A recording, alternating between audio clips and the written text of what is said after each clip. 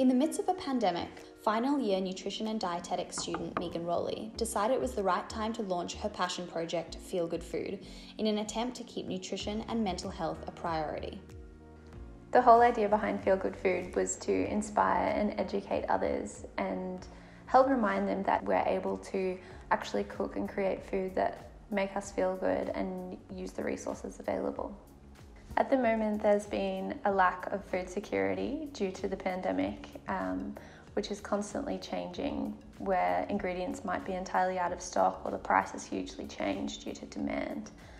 This means that I can't really plan too far ahead for the recipes that I'll be making. It just depends on the resources available at the time.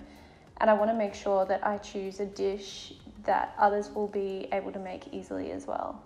So what do you hope people take away from the recipes and information that you share? I hope to remind people that at a time like this, eating well and feeling good go hand in hand, and that it's important to take care of your mental health. So how do you really get that message across?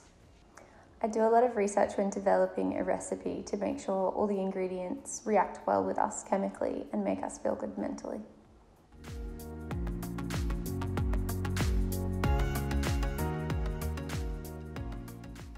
I'm then able to document and share the process of what I cook using those ingredients, the steps involved, and the final product. With most posts, I put up some practical and educational information about how these ingredients are beneficial and also how they can impact your mood. Healthy eating should always be enjoyable, even if you're limited for ingredients, and it can still be classified as comfort food. As long as it's making you feel better, that's all that matters.